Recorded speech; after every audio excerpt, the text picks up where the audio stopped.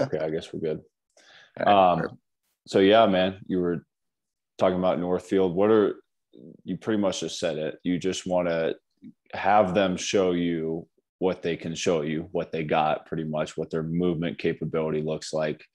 Yeah. How do you approach it that way? Why do you not try to teach them, hey, you have to hit this certain position or you have to move like this? Is that like a time thing because it was only 30 minutes, or is that true learning?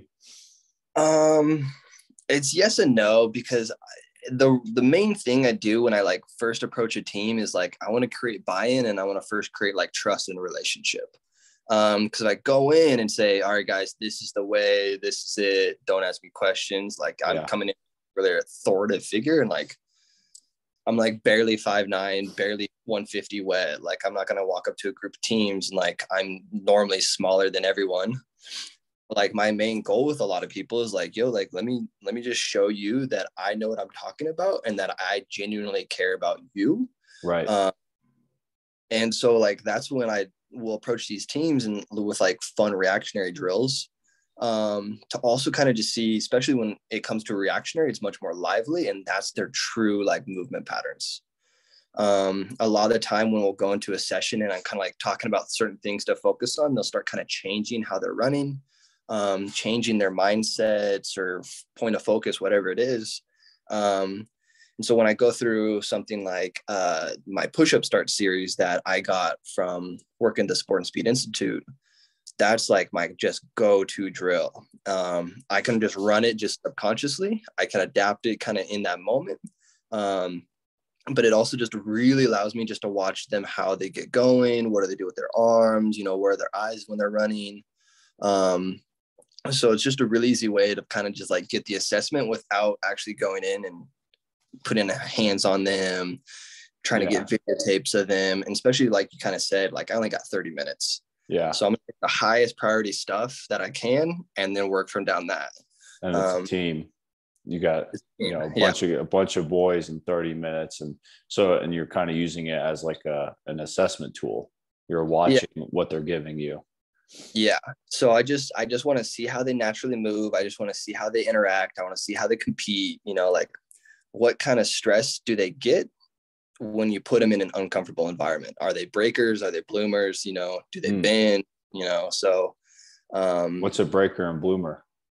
So I get those terms from Hank Kreinhoff, and he describes it kind of as like a stress and how these athletes respond to stress. And so he says a bender is like 60-70% of the population, and that's somebody that's like does more or less of kind of what you're asking.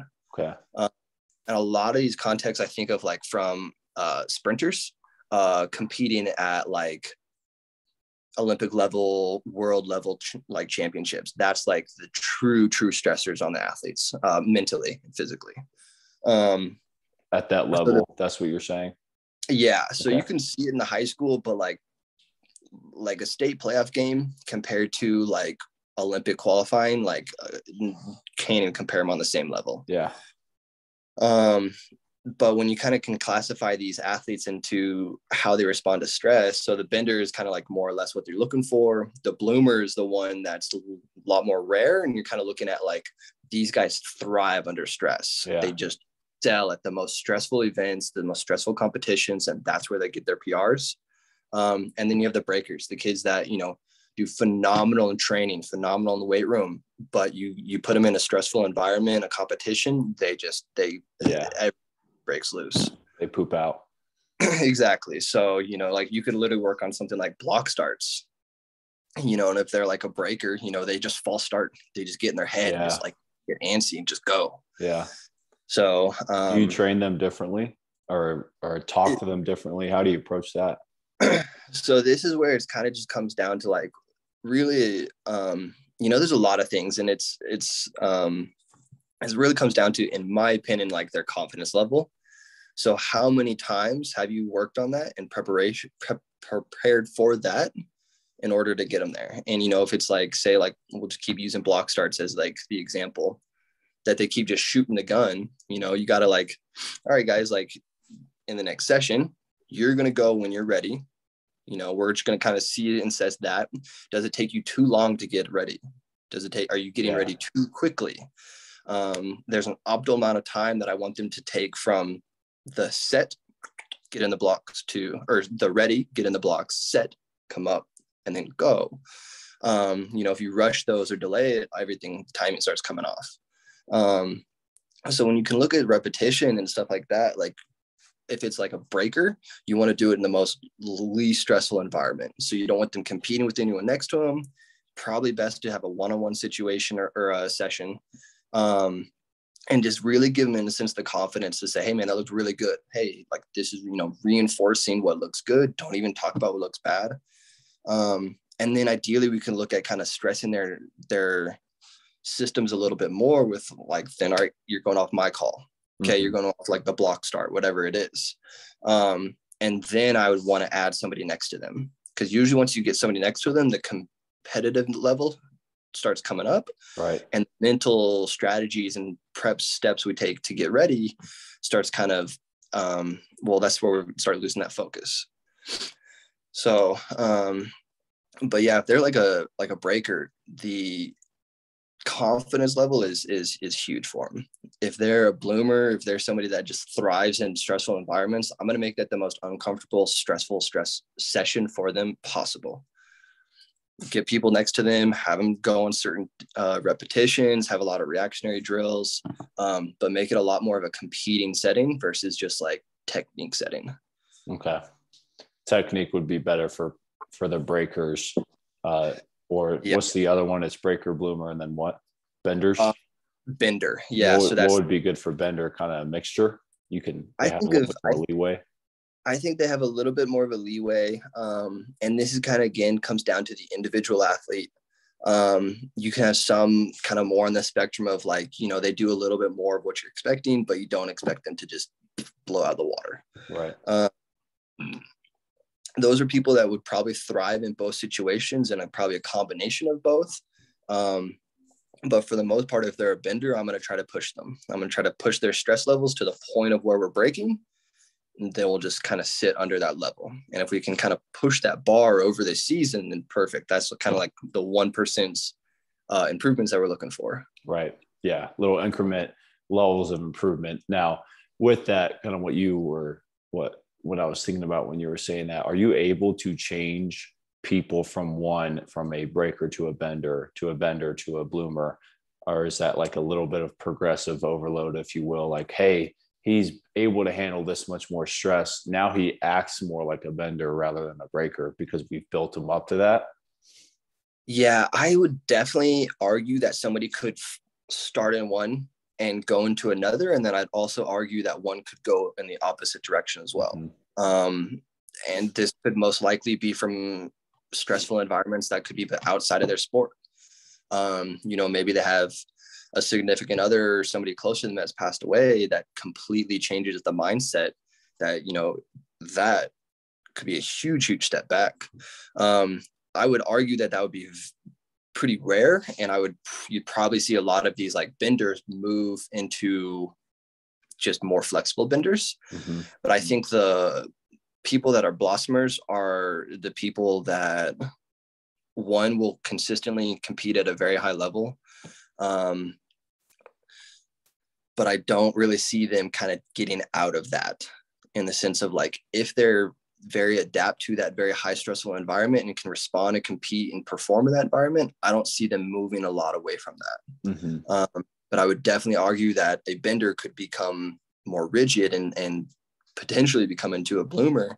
But I don't know if that would be a super big change, because I think it's mostly mental.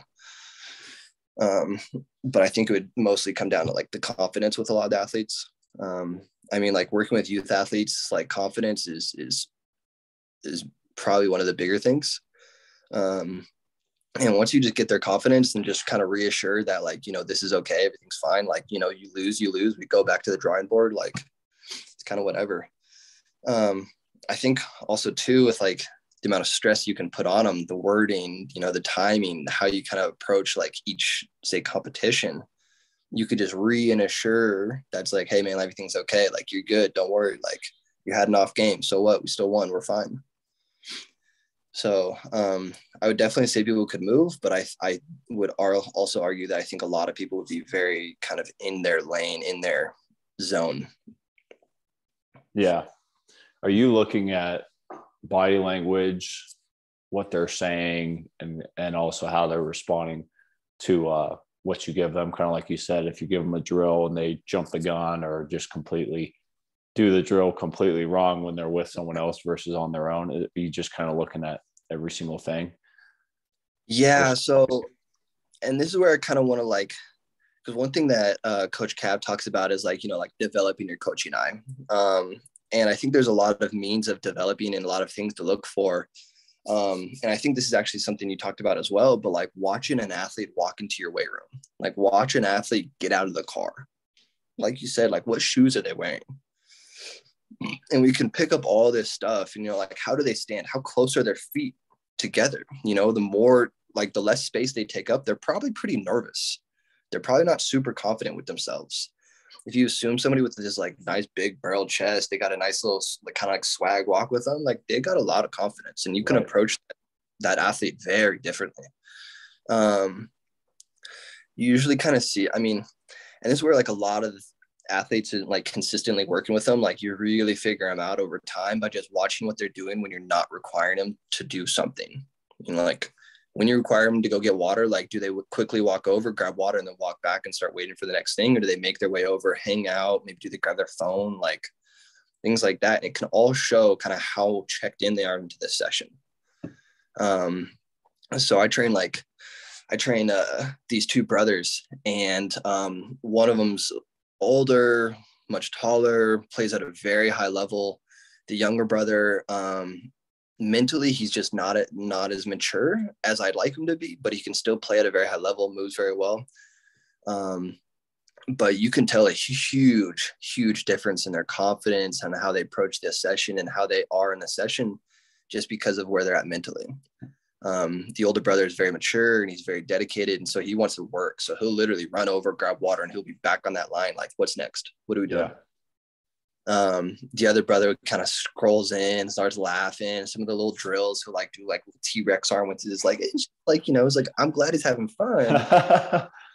But the second you start taking away from the session for your brother, I'm just gonna say something. And I've had to talk with him a few times, and like, I'm the younger brother, I get it. But when I was in a situation to compete with my older brother, like I wanted nothing to be like, I only wanted to be better than him. So the confidence is huge, and how these athletes will stand in a session and walk in a session, like what they do when I'm not telling them something to do is all these indicators. If an athlete comes up to me and asks a question, like something else that they could do, like, hey, what's something I can do to work on this? It's insane. It's phenomenal. It's really encouraging when athletes do that, because then it's like, oh, you're not just assuming that you just do this 1 hour and things around you just start getting better. Like you have an understanding that I need to put some work in for this in order for me to get something out. Yeah. They know what they want from you, and they also realize that, hey, it's going to require more than a 1 hour thing a week. And they also trust you. It's kind of like that buy-in. Is that what you would say? It's, they almost buy in so much that they know they need more, rather than just, oh, I'm just here to show up. Yeah. And on the other spectrum of that, if an athlete comes in and I'm like, hey man, like I need you to do these 3 stretches. All right. I'll give you the time frame. This is how you do it. All that. All right. Send them off. And they come back and they ask, hey coach, like what's next? What else can I do? All right, well, did you do those 3 stretches? Well, I did like 1 out of the 3. Okay, well, no, sorry, you haven't gained my trust for me to give you the next step, to give you that information. Sure. Therefore, we're at a standstill until you do 1, 2, and 3. Mm-hmm. And that also shows huge onto the athletes that they want to get there as quick as possible. They don't really, trust the process. They're not patient. And so how they're asking these questions, when, this and that, like it's all good things to indicate, to look for. And to take into account like where they're at mentally. Yeah. And seeing what they're buying in the process is. Yeah. Like, are they looking at other coaches on Instagram and YouTube and saying, hey coach, why are we doing this? Well, because that's fucking stupid. That's why. Like, yeah. Yeah, we're not going to do a backflip on a Bosu ball wide, shoot tennis balls at you out of a tennis ball machine. Yeah. Yeah. Yeah, like I was talking to another coach, and you know him, but I'm not gonna name drop it. But he was kind of talking about, like, in a sense, it was weird because it was like two phases. Like one phase or one point of focus was like power for strength, and the other one was like stability and balance. And you're trying to like, and he was like trying to train those both in like one exercise. And it's like you realize when the body knows when it's not stable, it's not going to produce the same amount of force. So if you're doing these training protocols that like don't even like, that literally fight each other, like I don't know what's going to happen. I'm not going to say you're not going to get to your results, but like I really have no idea. So yeah, when athletes like ask questions like that, like, hey coach, what do you think of this? Like, it's hilarious topics. It's hilarious to be like, well, first, before I answer, what do you think of this? Right. Like, what are you seeing? Like, what goes through your head first when you see this? Mm-hmm. If they're like, oh, I think it looks pretty good, you might need to do like more educating on, what is strength training? Why are we doing every exercise? Why are we progressing to this and not this, blah, blah. Right. Kind of laying the foundation and the brick road, saying, hey, yeah, I can get you to point B.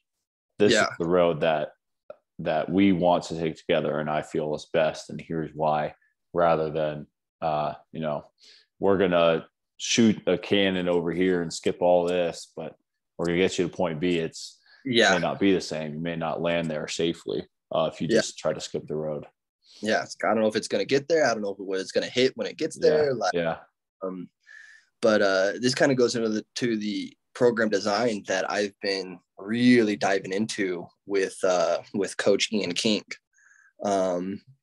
He's it's crazy to listen to his history and to kind of how he's developed a lot of these ideas and everything. But a lot of his stuff came up through just working with professional athletes, like thousands of athletes at extremely high levels, and being like, you know what, this 3x10 method doesn't work at all. It works to an extent, but like strength is easy. It's falling out of a boat and hitting water. But when we look at the like Ian King program design style, his step process, it's a 35-step process to write programs for his athletes. And it's just the level of detail that he gets into and the level of planning and programming that he gets to that I'm just like, dude, that's what I want. Like, that's all in. So,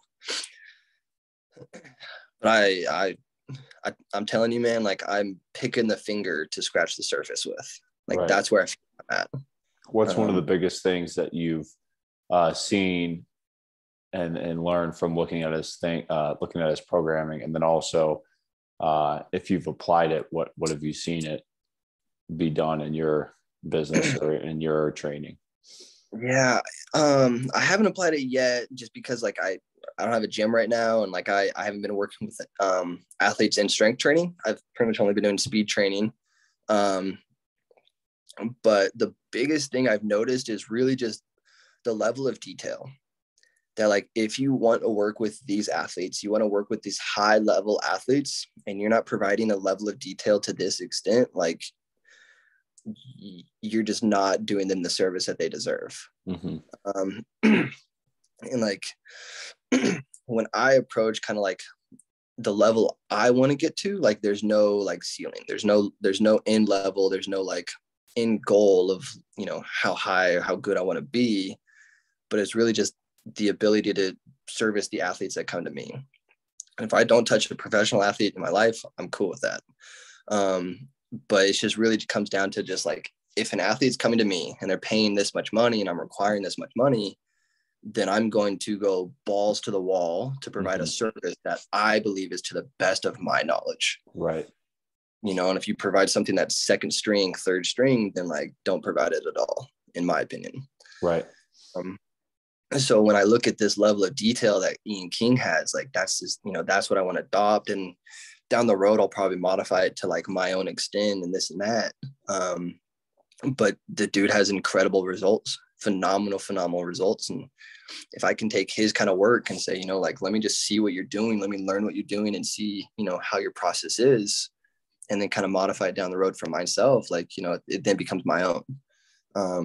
But the big thing is, I want to credit who I'm getting these ideas from, the knowledge from, the methodologies from. So I'm going to try to like really keep kind of referencing to who I'm talking about. Sure.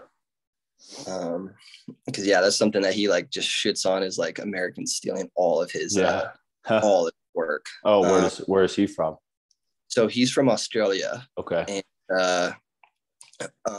he's developed so many innovations, so many like methods of training, like really what is strength training that we have used that we just didn't even know where we got it from. So the 3-number tempo Instagram. We got it from Instagram.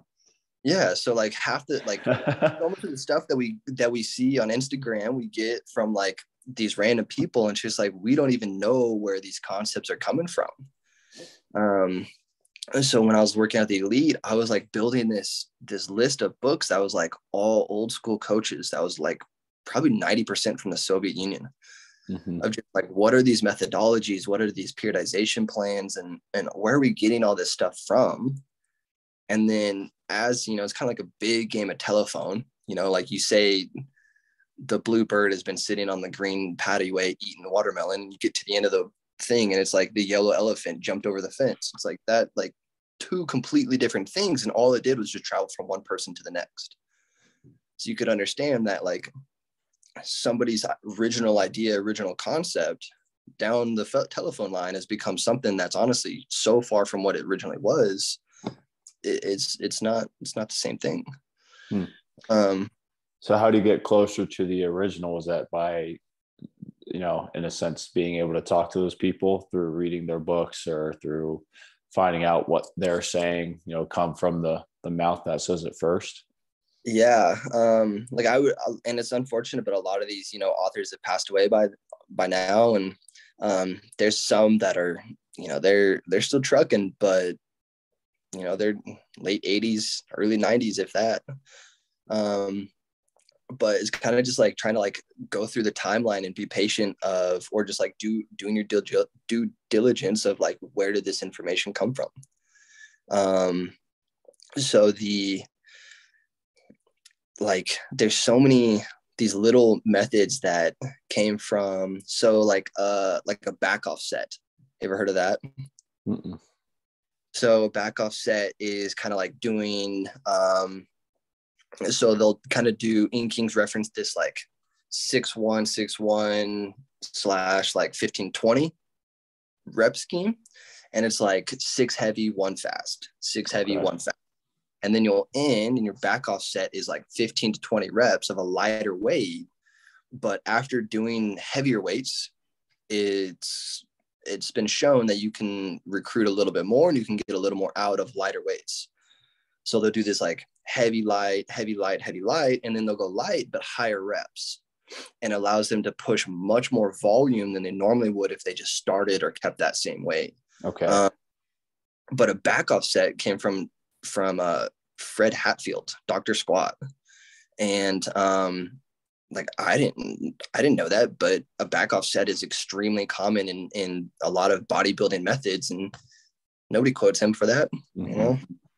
So I think our ability to kind of just like quote and reference people is kind of just like showing respect to the people that have put in the work to get to that point, and through the experience and knowledge and stuff. But yeah, like I'm not trying to reinvent the wheel. I'm not that smart. I know that for a fact. Like I'm not going to come up with these crazy exercises and this and that. Like I know exercises that work because it's worked with thousands and hundreds of athletes before. But, obviously it has to be done proper. So, like Ian King has a bunch of these, like his abdominal stuff that I sent you. So his abdominal stuff is like slow and controlled, isolated work. And I see so many people on Instagram that are like, you don't need to do core work. You can just hit it in the compound movements and boom, there's your core exercise. And it's just like, well, like it's involved, but it's not isolated. You're not seeing where your weaknesses are through your range of motion. If you go and do a slow, so Ian King it calls it a slow up, slow down, 5 seconds sit up, 5 seconds down. You will absolutely find your weak point going through that slow range of motion, but the second speeds involved in those reps, you just skip your weak points. So go out and do, 10 sit-ups with a 5 seconds up, 5 seconds down cadence.